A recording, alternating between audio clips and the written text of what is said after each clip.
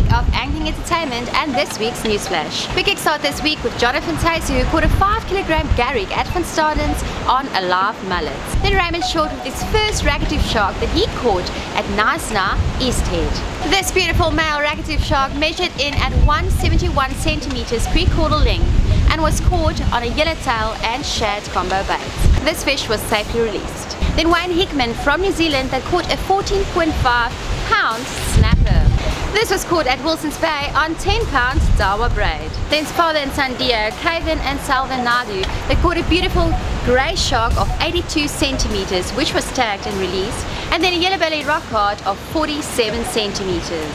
Later on the week, Salvan also caught a 81 centimeter grey shark on his Poseidon Safford rod. Then a beautiful 8-kilogram carp that Wesley Locum caught at Kanubi River. This fish was caught on light tackle and a mud prawn and was released to go and breed in the estuaries. Then a beautiful 5-kilogram grunter caught on the North Pier in Durban on a sardine bait.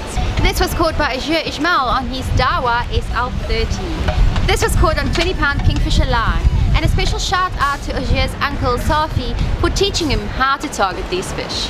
Then our regular angler Barry John Cadle caught his first 2 cow sharks. The first one measured in at 99 centimeters, that is approximately 11 kilograms, and the second one at 120 centimeters, that is approximately 21 kilograms.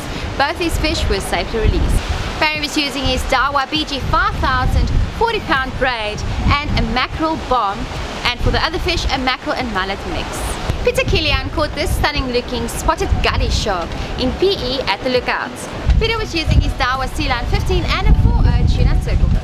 Then Josh Meyer sent in these 2 leeries or garrick as we know them that he caught. Then Kyle and Cole Claassen also shared with us their cob and hound shark that they caught.